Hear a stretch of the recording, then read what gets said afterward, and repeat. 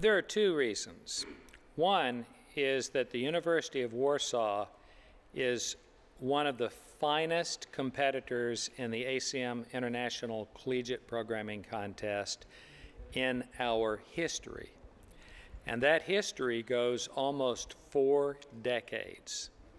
And then secondly, if you ever meet Jan Maddie, you'll find that you just can't say no to Jan, because he loves children, whether gifted or challenged, and he wants to see them have a greater opportunity.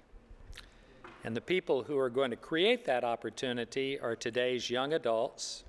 These young adults are competitors, but they're competitors in the sense of a sport competitor.